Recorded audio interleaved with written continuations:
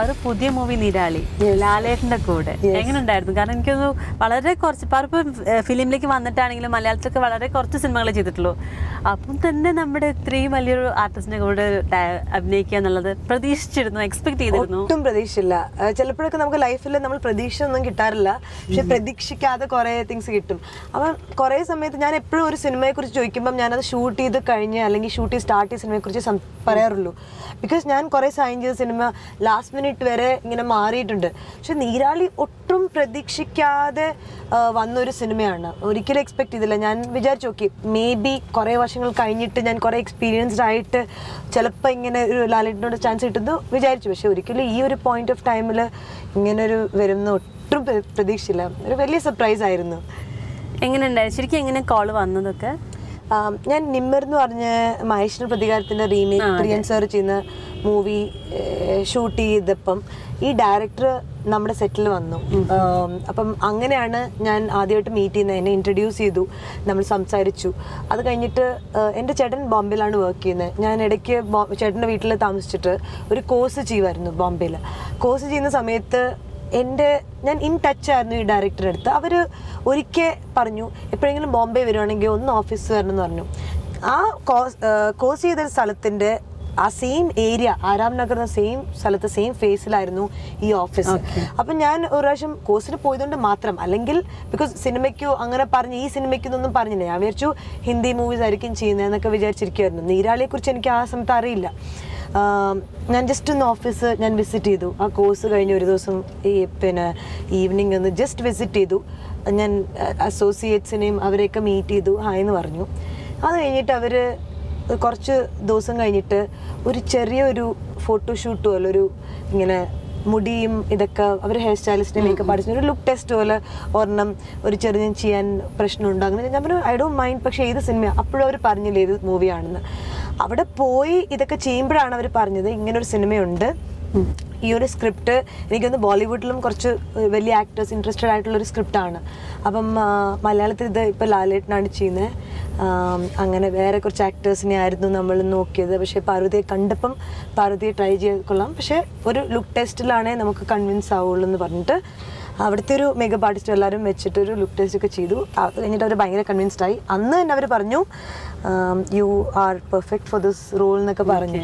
അപ്പം എനിക്ക് ഭയങ്കര ഷോക്കായിരുന്നു. ലാലേട്ടൻ്റെ കൂടുതൽ എക്സ്പീരിയൻസ് വെരി നൈസ് എക്സ്പീരിയൻസ്. സെറ്റിൽ വന്നപ്പം എൻ്റെ അടുത്ത് ആദ്യം പറഞ്ഞത് നിമിർ കണ്ടിരുന്നു. ബിക്കോസ് എനിക്കൊന്ന് പ്രിയൻസറിൻ്റെ മൂവി ആയതുകൊണ്ട് ചിലപ്പോൾ കണ്ടതായിരിക്കും. നിമിർ കണ്ടിരുന്നു, വളരെ നന്നായിട്ട് പെർഫോം ചെയ്തെന്നൊക്കെ എൻ്റെ അടുത്ത് പറഞ്ഞു. അപ്പം I was very surprise that ലാലേട്ടൻ പോലത്തെ ഒരു വലിയ ആക്ടർ വരുമ്പോൾ തന്നെ കോംപ്ലിമെൻറ്റ് ചെയ്യുന്നു. അതും കഴിഞ്ഞ മൂവി കണ്ടിട്ട് കോംപ്ലിമെൻറ്റ് ചെയ്യുന്നു. ഞാൻ ഏറ്റവും പഠിച്ചൊരു കാര്യം എന്ന് വെച്ചാൽ എൻ്റെ അടുത്ത് ഒരു ടിപ്പ് പറഞ്ഞിരുന്നു. ലൈക്ക് ഏത് ഷൂട്ടാണെങ്കിലും ഏറ്റവും ഒരു ചെറിയ ഷൂട്ട്, ഒരു ചെറിയ ആഡ്, ഒരു ചെറിയൊരു പോസ്റ്റർ ഷൂട്ടാണെങ്കിൽ പോലും നമ്മളെല്ലാത്തിലും ഈക്വൽ ഡെഡിക്കേഷൻ തന്നെ കൊടുക്കണം. അങ്ങനെയാണ്. അത് ഞാൻ കണ്ട ഒരു ആക്ടറാണ്. അത് ലാലേട്ടൻ്റെ ഉള്ളൊരു ഒരു ക്വാളിറ്റിയാണ്. പ്ലസ് ഭയങ്കര ഒരു ഹമ്പിൾ രീതിയിലാണ് എല്ലാവരുടെ സംസാരിക്കുന്നത്.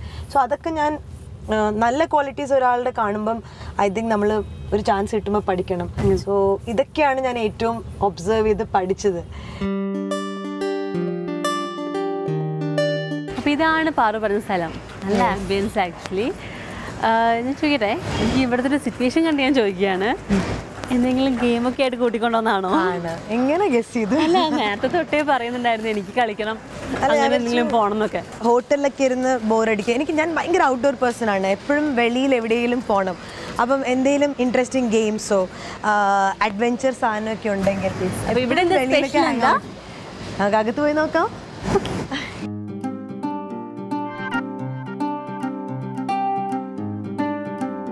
എങ്ങനെയുണ്ട്? കളിക്കാൻ അറിയാവോ? നന്നായിട്ട് എക്സ്പേർട്ടും കൂടെയാണല്ലോ വന്നത്, അതുകൊണ്ട് കുഴപ്പമില്ല. ഞാൻ എക്സ്പേർട്ട് ഒന്നും അല്ല, എനിക്കറിയാത്ത കളിയും കളിക്കാൻ ഇഷ്ടമാണ്. സോ സ്പോർട്സിൽ ഭയങ്കര താല്പര്യമാണോ? ആണ്, ചെറുപ്പം തൊട്ടേ ഇൻട്രസ്റ്റ് ആണ്. ഞാൻ എൻ്റെ ഫാദർ തന്നെ ഒരു അത്ലീറ്റ് ആയിരുന്നു, എൻ്റെ ബ്രദറും സ്പോർട്സിലാണ്. ഞാനിപ്പോൾ തന്നെ CCL കർണാടക ബ്രാൻഡ് അംബാസിഡർ ആയിരുന്നു ഒരു പ്രാവശ്യം. ഇപ്പം ജൂനിയർ വേൾഡ് സ്ക്വാഷ് ചാമ്പ്യൻഷിപ്പിൻ്റെ ബ്രാൻഡ് അംബാസിഡറാണ് ഞാൻ. ഈ പ്രാവശ്യം ചെന്നൈയിലാണ് സംഭവിക്കുന്നത്. സോ അങ്ങനെയൊക്കെ എപ്പോഴും സ്പോർട്സിനെ സപ്പോർട്ട് ചെയ്യും. ഞാൻ അത്ര ഗ്രേറ്റ് സ്പോർട്സ് പേഴ്സൺ ഒന്നും അല്ല, പക്ഷേ ഇൻട്രസ്റ്റ് ഉണ്ട്. എല്ലാം കുറച്ച് കളിക്കാനുണ്ട്. എനിക്ക് ബൗളിംഗ് ഒക്കെ ഭയങ്കര ഇഷ്ടമാണ്. നമുക്ക് സമയമുണ്ടോന്ന് അറിയില്ല, ബിക്കോസ് നമ്മൾ കുറേ സ്ഥലത്ത് പോകുന്നുള്ളതുകൊണ്ട്. അപ്പോൾ ഞാൻ വിചാരിച്ചു അറ്റ്ലീസ്റ്റ് ഇവിടെ വന്നിട്ട് ഇവിടെ നല്ല ഇത് കഴിഞ്ഞിട്ട് നമുക്കൊരു ജ്യൂസ് എന്തെങ്കിലും കുടിക്കാം. അങ്ങനെ ഒരു ഫേവറേറ്റ് പ്ലേസ് ആണ്. ഇവിടെ ചെന്നൈ തന്നെ ഒരു ഹോട്ട് ബ്രേക്ക്ഫാസ്റ്റ് ജ്യൂസ് കിട്ടാത്തതിന് ചെറിയ വിഷമമുണ്ടെന്ന് തോന്നുന്നു കുട്ടിക്ക്, ഇടയിൽ കൂടെ ജ്യൂസ് കുടിക്കാന്നൊക്കെ. ആക്ച്വലി ഇത് പൂളിംഗ് കളിക്കുകയായിരുന്നു. ഇപ്പം കുറേ നാളായി സത്യം പറഞ്ഞാൽ, പക്ഷെ ഇങ്ങനെ ഇടയ്ക്കിടയ്ക്ക് വെറുതെ ഒക്കെ ഇപ്പോൾ കളിച്ച് നോക്കാം.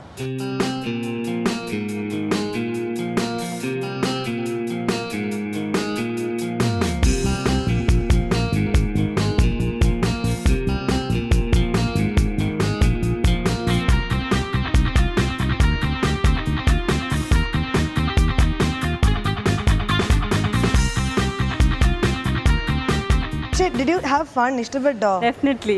നമ്മളൊരു ഞാൻ സെക്കൻഡ് ടൈമാണ് ഇതിന് മുമ്പ് ട്രൈ ചെയ്തിട്ടുണ്ട്. അപ്പൊ അതുകൊണ്ട് തന്നെ ഇപ്പൊ കുറച്ചും കൂടി എക്സ്പീരിയൻസ് കളിക്കുമ്പോൾ നമുക്ക് കളിച്ച് പഠിക്കുമല്ലോ. എനിക്ക് തോന്നുന്നു ഇങ്ങനത്തെ ഗെയിംസ് കളിക്കുമ്പോൾ ശരിക്കും നമുക്ക് എത്ര മോശമായിട്ട് കളിച്ചാലും അല്ലെങ്കിൽ എത്ര നല്ലതായിട്ട് കളിച്ചാലും ഒരു നല്ലൊരു എന്താ പറയുക ഒരു സന്തോഷം, ഒരു പഠിക്കും കൂടിയാണല്ലോ. നമ്മൾ ഓരോ പ്രാവശ്യം പറയാത്ത കാര്യം നമ്മൾ ഓരോ ഇപ്പൊ ഞാൻ നേരത്തെ എൻ്റെ അടുത്ത് ആ വീട് എനിക്കത് അറിയില്ല. നമ്മൾ കളിക്കുന്നു എന്നുള്ളതേ ഉള്ളൂ. കാണുമ്പോൾ നമ്മൾ ഏതെങ്കിലും ഹോട്ടൽസിൽ കാണുമ്പോൾ എങ്ങനെ ടച്ച് ചെയ്യണമെന്നും കാര്യങ്ങളും പഠിക്കുന്നു എന്നുള്ളതല്ലേ ഉള്ളൂ. അപ്പോൾ എന്തായാലും പുതിയൊരു കാര്യം കൂടി പഠിച്ചുകൊണ്ടിരിക്കുന്നു. അപ്പോൾ നമുക്ക് മൂവ് ചെയ്യാം അല്ലേ? ഓക്കെ.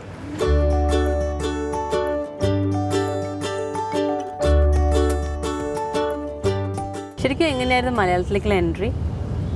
മലയാളത്തിൽ എനിക്ക് അൺഎക്സ്പെക്റ്റഡ് ആയിട്ട് ആദ്യം ഒരു ആർട്ട് ടൈപ്പ് ഓഫ് സാധനമാണ് ചെയ്തത്. മോഡലിംഗ് ഞാനൊരു 11th സ്റ്റാൻഡേർഡിലാണ് എൻ്റെ ഫസ്റ്റ് ആഡ് ചെയ്യുന്നത്. ഒരു ജ്വല്ലറിക്ക് ഒരു ടീനേജ് കളക്ഷൻ എന്ന് പറഞ്ഞൊരു ആഡ്, അതാണ് ഞാൻ ആദ്യമായിട്ട് ചെയ്യുന്നത്. അത് കഴിഞ്ഞിട്ട് ഞാൻ പഠിച്ചുകൊണ്ടിരിക്കുമ്പോൾ എപ്പോഴും ഒരു ഹോബിയായിട്ട് എന്തെങ്കിലുമൊക്കെ ആഡൊക്കെ ചെയ്യുമായിരുന്നു. അങ്ങനെ ഇപ്പോഴും ഞാൻ ചെയ്യുന്നുണ്ട്. ലൈക്ക് ഞാൻ ഒരിക്കലും മോഡലിംഗ് ഒരു പ്രൊഫഷനായിട്ട് ഞാൻ എടുത്തിട്ടില്ല. എപ്പോഴും ഒരു ടൈം പാസ്, അല്ലെങ്കിൽ ഞാൻ പഠിക്കുമ്പോഴും അല്ലെങ്കിൽ ആക്ട് ചെയ്യുമ്പോഴും എല്ലാം ചെയ്തു. ഞാൻ എൻജിനീയറിംഗ് ആണ് പഠിച്ചത്. അപ്പോൾ എൻജിനീയറിംഗ് ചെയ്യുമ്പോഴും ഞാൻ ഷോസൊക്കെ ചെയ്യുമായിരുന്നു. ഇപ്പോഴാണ് കുറച്ചത്. കുറേ ആഡ്സൊക്കെ ചെയ്യുമായിരുന്നു, TV സീരീസ് പ്രിൻ്റൊക്കെ ചെയ്യുമായിരുന്നു. ഇപ്പോഴും ഞാൻ കുറച്ച് നല്ലൊരു ബ്രാൻഡ് വരുമ്പോഴൊക്കെ ഞാൻ ചെയ്യാറുണ്ട്. ഞാൻ വേറെ കൺട്രീസിനും ആഡ് ചെയ്തിട്ടുണ്ട്. Sri Lankan ബ്രാൻഡ്സും UK ബ്രാൻഡ്സും African, south Africa, കെനിയക്കൊക്കെ മാർക്കറ്റിലുള്ള പ്രോഡക്ട്സിനും ഞാൻ ആഡ് ചെയ്തിട്ടുണ്ട്. അങ്ങനെ അതൊരു പാഷൻ. ഒരിക്കലും മോഡലിംഗ് ഒരു കരിയർ അല്ലായിരുന്നു, ഫുൾ ടൈം കരിയർ, പക്ഷേ ഇറ്റ്സ് ഓൾവേസ് ദെയർ. ഞാൻ ചെയ്തൊരു ആഡ്, മലബാർ ഗോൾഡിൻ്റെ ഒരു ആഡ്, അതിൻ്റെ കുറേ ഹോർഡിങ്സ്, അത് എപ്പോഴും TV വരുന്ന എല്ലാ ലാംഗ്വേജിലും വന്നുകൊണ്ടിരിക്കുന്ന ഒരു ആഡായിരുന്നു.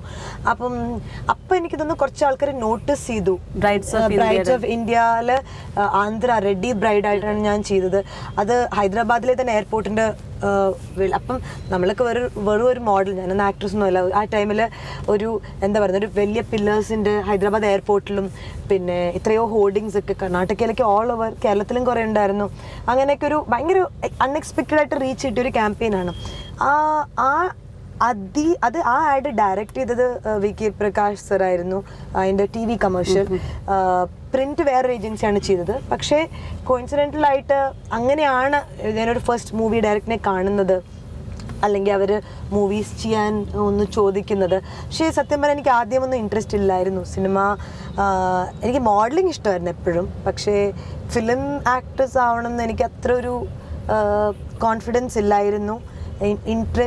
ആക്ടിങ്ങിൽ ഇൻട്രസ്റ്റ് ഉണ്ടായിരുന്നു, പക്ഷെങ്കിൽ ഫിലിം ആസ് ഒരു റിസ്കി പ്രൊഫഷൻ അല്ലേ. ഇതൊക്കെ എപ്പോഴാണ് ഒരു നല്ല സിനിമ, ഒരു ഗാമ്പിൾ പോലെ, ഒരു അപ്സ് ആൻഡ് ഡൗൺസ് ഉള്ളത്. അപ്പം അച്ഛനും അമ്മയ്ക്ക് ഇതിനെക്കുറിച്ച് പറഞ്ഞപ്പം പിന്നെ ഞാനും വിചാരിച്ചു അതിനെക്കാട്ടി നല്ലതൊരു കോൺസ്റ്റൻറ്റ് ഇതെന്താ പറഞ്ഞത് സ്മൂത്തായിട്ട് പോകുന്നൊരു പ്രൊഫഷണൽ എന്നൊക്കെ വിചാരിച്ച് അത്ര ഒരു ഇൻട്രസ്റ്റ് ഇല്ലായിരുന്നു സത്യം പറഞ്ഞാൽ.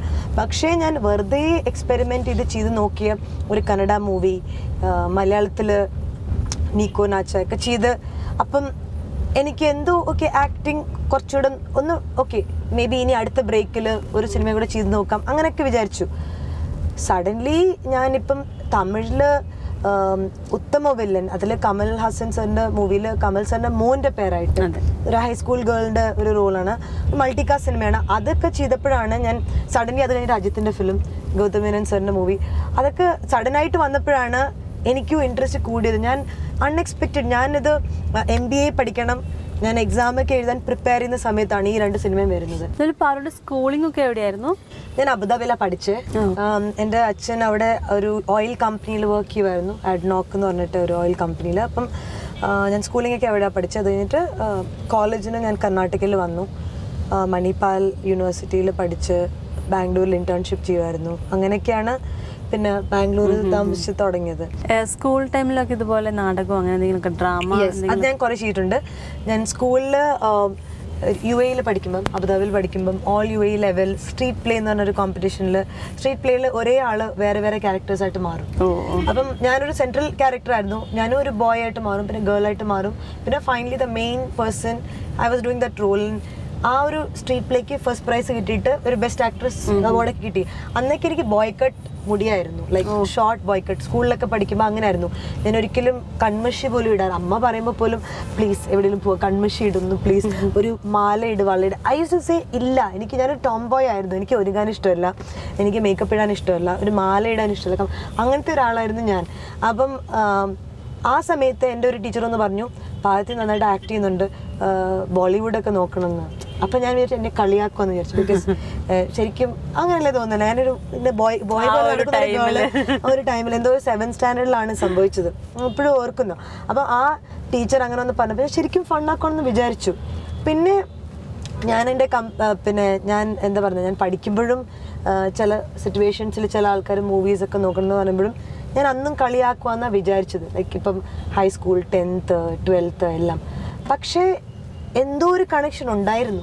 അതുകൊണ്ടാണ് ഇത് ഞാനാണ് ഏറ്റവും ലീസ്റ്റ്, ഞാനും എൻ്റെ ഫാമിലിയും പേരൻസും ആണ് വിചാരിച്ച. ഒരിക്കലും ഞാൻ ഈ ഒരു സിനിമ ആക്ട്രസ് ആവുന്ന ആരും വിചാരിച്ചിട്ടില്ല. എനിക്ക് ബാക്ക്ഗ്രൗണ്ടേ അങ്ങനല്ല.